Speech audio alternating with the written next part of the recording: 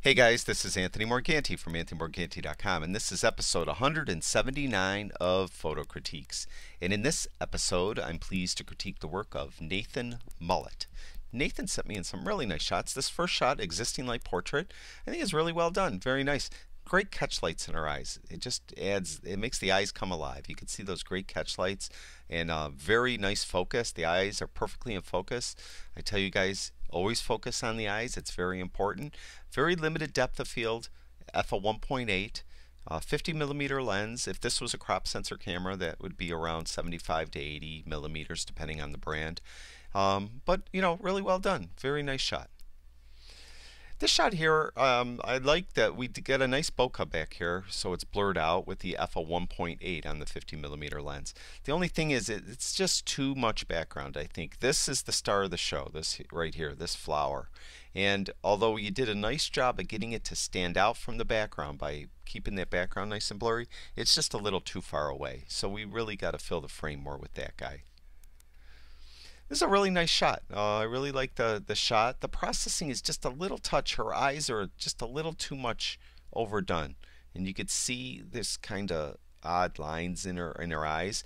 And the lights in the eyes are kind of cool, but they're just kind of look I don't know. They look a little alien-like. So I would just tone down the eyes a little bit, and then I think it would be perfect.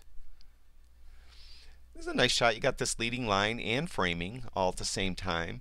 It's very harsh light, so you did a nice job of minimizing the harsh light and maximizing the rest of it, you know, the beauty. The only thing is now we got framing and we have a leading line, and it's leading us to the shot. We have some flowers over here, not really a lot. We need something else in the shot. Because you got it framed and because you have the leading line, our eyes need to resolve on something. So we need, you know, that little girl that was in the previous shot. Maybe she could be walking through here or walking towards you holding flowers, something like that. That would be a cute shot. A person, a couple walking through here, holding hands, you know, anything. You know, a dog over here lifting his leg, peeing up against the plants over here. Something to our eyes to resolve on. And I think it would help this shot a lot. I like your idea, though. I like what you did, and the reason why I like what you did is because the light was really kind of harsh, and you did a nice job of minimizing it, and that's harder to do than it looks. It's a nice shot. Another existing light portrait. Let me see. The focus is pretty good, pretty good. Focus on his eye. It's like on his eye right there is good. Now this eye is a little further back, so we're using f/4.5, 31 millimeters. So, you know, a lot of it, you know, we have a decent depth of field here. What I would suggest, though, is to try not to go so wide. If you could, I'm not at this scene, so I don't know if you could have backed up. If you could have backed up and shot at 85 millimeters, it would have been a stronger shot, only because 31 millimeters tends to distort features a little bit. And see, her head is tilted down a little bit, and it will tend to make her nose look funny and her chin look funny. He's more flat to the camera, so he'll be okay. But because she tilts her head down, all this gets exaggerated down in here. So try to, when you're doing portraits, even if you're taking a portrait of 2 people, 3 people, 4 people, try to use as long a focal length as you can. It helps really the features of the face. So you know, just keep that in mind. But otherwise, this is really a perfect shot. Very nicely done. A lot of times when you have people in the shade and you have little specks of sun breaking through the shade, this is tough for the sensors of our camera. Our cameras tend to make this real bright and his forehead real dark. But you did a real nice job of controlling that, and really, it's a really fine shot. It's a cool shot. I like, again, really nice focus. See how those eyes are in perfect focus? Really well done. Very nice. The only thing now, the legs, we're cut off the legs here. So we really, when we photograph animals particularly, we need to get the whole animal in the shot, unless you're just doing like a headshot. So try to get the whole animal in the shot, and that would have helped this shot a lot. You did kind of stand up and shoot down on it a little bit, but that's okay. Generally, I'd like to try another shot though, is to get down a little lower and shoot level with the bird. In this case, though, I think it worked. You did it, you know, it's a fine job. Now, this was 85 millimeters on your 15 to 85 millimeter lens, and it came out real nice. Just got to get the whole bird in the shot. This is a cute shot, really cute. Now it's a little distorted because we're at 15 millimeters on this 15 to 85 millimeter lens, and you can see she's pushing her chin towards the camera. So and this shoulder's far away. So this shoulder looks real tiny, and this shoulder, which is towards the camera, looks huge. So it's like distorting her body, and then it makes her chin look bigger than it probably really is because she's pushing it out towards the camera. The pose itself is excellent. I mean, this is a really cute pose. It's just at 15 millimeters. It's not where you really should shoot it. You really should shoot it at 85 and back up, and then you'd have a really, I think, a better you know, representation of what she actually looks like.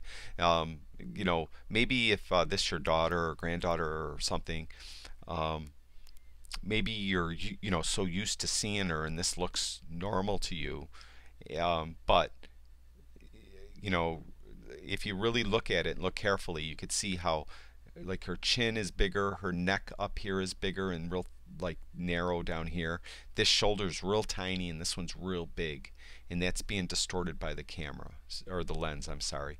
So just use that 85 millimeters, and I think it would really be a great shot. I like your composition though. This shot here, again, we have this really harsh light. You caught these flamingos in the shade, which is nice, but we cut off the legs again. So we really want to try to get them all in the shot.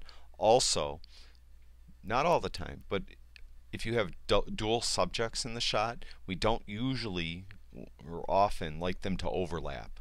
So we would like this one distinct from this one.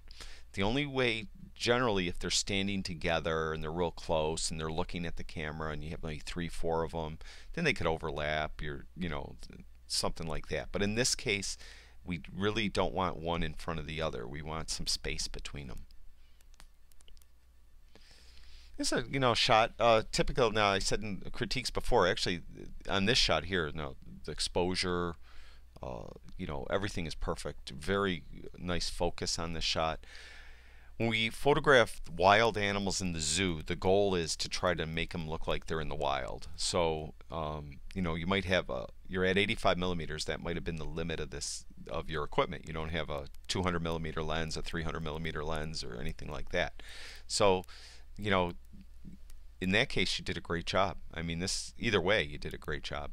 But if you had another lens, if you had a 300 millimeter lens, a 500 millimeter lens, and you could zoom in and get in and just like get a shot of the cheetah's head, I think it would have been a really cool shot, you know. And it probably, you know, with that, let's say it's a 500 millimeter lens and you shoot it wide open, the back would get blurred, so it wouldn't necessarily look like it was man-made back here. It might not, but it would be I think it'd be a pretty interesting shot. I think that's the last one. Yep, that's the last one. Nathan, thank you very much for sharing your work with us. Focus, you're perfect. Your compositions really are perfect. I think maybe you're limited with your equipment. The 15 to 85 you use a lot. It's a nice lens. If you do, remember on the portraits, try to use them at the longer end. Try to go at 85 and take your portraits at that. And you know, if you have some other lenses, especially at the zoo and stuff, those longer focal length lenses will really help you out. Well, that's it for now. I'll talk to you guys soon.